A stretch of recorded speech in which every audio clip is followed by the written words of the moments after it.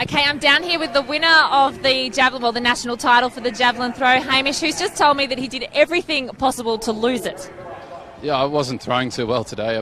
Probably timing's been a bit out for the last few weeks. I was a bit sore as well, got a few niggles, but still came away with a win, so that was the major goal. So on games now. Well, it shows the talent of you when you can say you were a little bit off, but you can still be the national champion. So what will you do now to tweak a few things so that when you come here in 8 weeks' time, you do have great timing and you can lurch that javelin out past 80 metres, past 85 metres?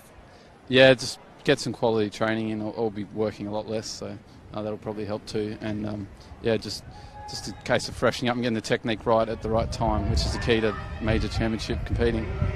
Well, I mean, it's really hot here. The conditions are quite hard. You can hear how swirly it is. Were the conditions tough out there? Because obviously javelin throwers don't like the swirly winds.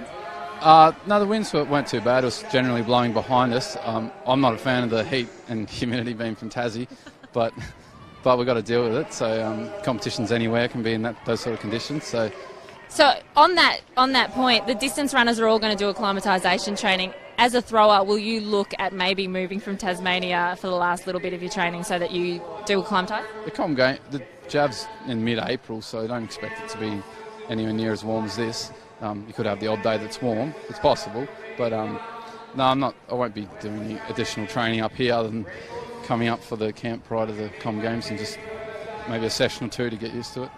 Well, great effort today. You've ticked the box. You're on the Commonwealth Games team, so good luck. Thanks, Samson. Thank you.